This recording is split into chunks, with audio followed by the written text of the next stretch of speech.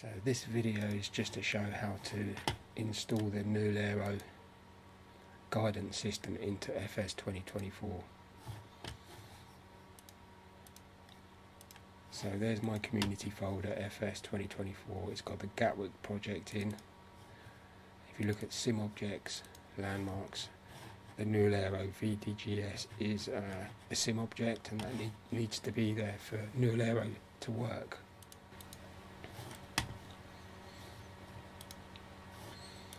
So the Noolaero module folder you can download from MSFS Visual Docking Guidance System. Just click on releases, and then you've got a new folder here for FS2024. So I prefer the zip file, so I download the zip file, and all you do is just copy the Noolaero module into the community folder. So there is an install information, just explains that you extract it into your community folder, and then you need to set the path of the simulator's app data folder.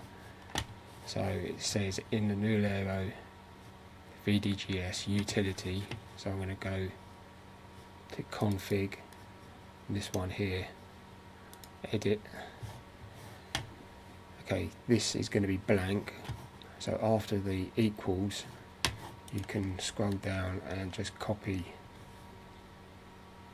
If it's a Windows Store version, you just copy this part and paste it into here. But you need to change your computer name. Mine is MKVY. So when you've done that, you just save the file.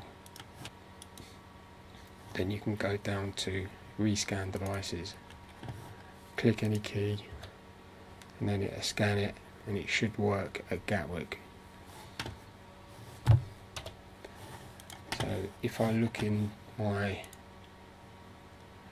GSX profiles that I've included in the download, there is a profile for Noolaero VDGS, a GSX profile for using the Noolaero units. So I just use the A320, put it into the Virtuali folder of GSX. So that way you'll only have the Noolaero units being displayed. So that's how to install Noolaero into 2024. So I'm going to start the sim now. I'm in a 320. For some reason there's no sound by what I can hear. This does happen sometimes with FS2024. Could be a conflict with my VR headset, but I'm just going to taxi now to stand free. It looks like there's an aircraft on stand free.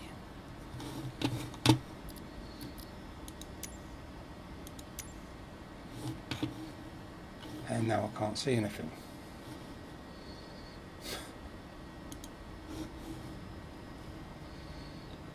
I'm going to try to change the gate. Gate 2.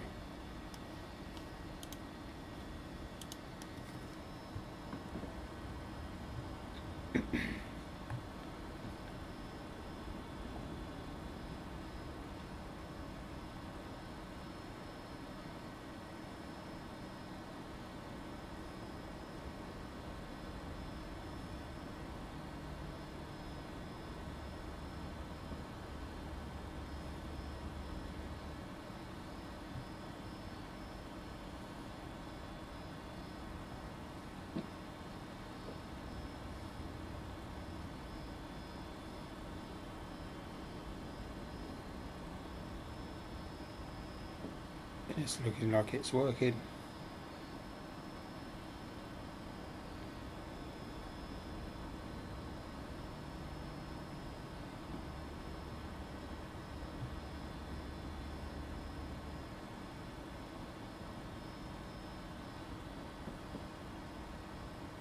Stop.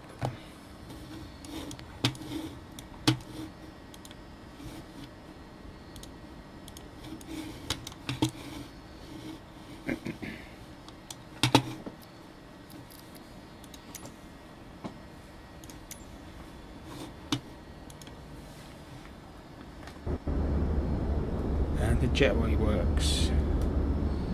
So Noolaero is working.